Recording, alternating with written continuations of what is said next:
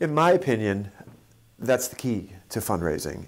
And it's the key to offering the programs that we do, because when you're operating as a not-for-profit, the whole goal is, and the key is, to maximize all those program dollars that come in. So all that donor money, to make sure as much, if not all of that, does the program that you're providing. Therefore, then the goal is to run a lean, mean machine, which includes volunteers, which includes groups that help you. We have groups of people that help plan and execute our events.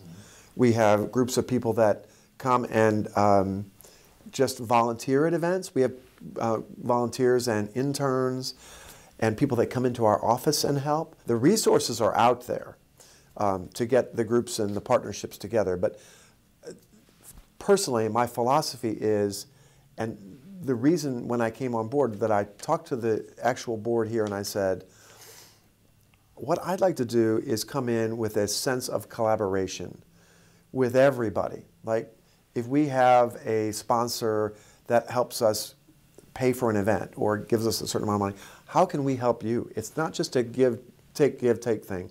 It's a back and forth, I think. So when you focus on collaboration and you develop partners like that, then those partnerships survive, because you know you get something for what you give.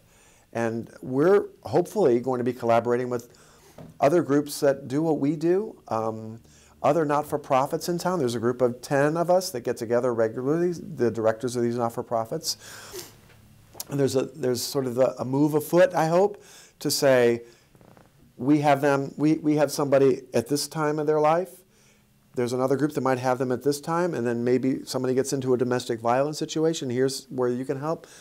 This group over here. And so if we communicate and we work with these partners and we develop these collaborations, then we can so much more efficiently serve the people of the Ozarks.